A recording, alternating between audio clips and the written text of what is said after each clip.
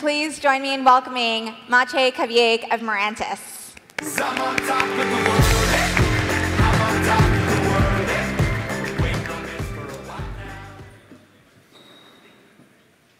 Hi, my name is Maciej Kwiek. I work as a software developer at Mirantis, and today I will talk to you a bit about how we are adding the advanced orchestration capabilities provided by AppController to Helm, or how you can boost Helm with AppController.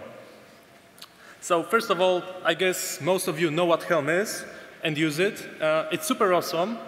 Helm supports dependencies, so you can have charts that depend on another chart, but there is no amped orchestration in Helm. If your application actually needs orchestration, you need to write it yourself. You need to do it, for example, with init containers or any other way possible. So current Helm architecture looks like this picture, maybe not too nice, but there it is. So there's client, which gets input from user.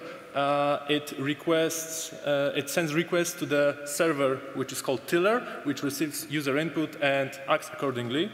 It can create, delete, rollback, update your Kubernetes objects, and it also stores data about your installed releases. What we are currently doing is we are trying to update this architecture. We are adding new microservice called rudder. So tiller is still the component which handles resources, which handles releases, but it requests the actions to be taken on Kubernetes objects to rudder itself. So rudder is the part which actually installs, upgrades, rolls back your Kubernetes deployments, pods, etc. So rudder is an interface. Tiller or anything else communicates to it via gRPC, and as long as it implements the specified gRPC interface, you can write your own rudder. The proposal for it is here. If you take a look at this presentation later, you can follow this link and see it. So first, we started off with a default rudder, basic rudder, native rudder.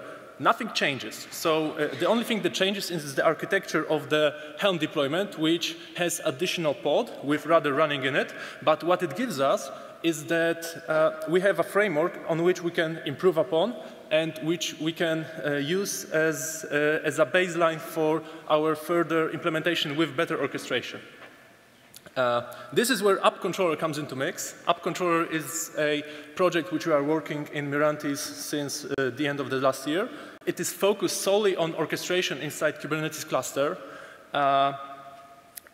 It runs as a standalone pod. You define your deployment graph and you store it in Kubernetes storage, so you don't need any additional storage. And you run orchestration when you define your whole deployment graph. And it just deploys it. It goes topologically through the deployment graph so that children in the graph are created after parents. And it has also some advanced status checks. So to give you an example, we have a basic chart in Helm, for example, WordPress chart, which depends on the MariaDB chart. So there is a Helm dependency here. So what AppController specific rudder actually does is that when tiller requests creation of the objects from which MariaDB and WordPress chart consist, it creates AppController specific dependencies between all WordPress objects and all MariaDB objects. It may sound complicated, but what it boils down to is that no WordPress object will be created before all MariaDB objects are actually ready. And by ready, I mean ready in a sense of having readiness probe returning that the status is ready.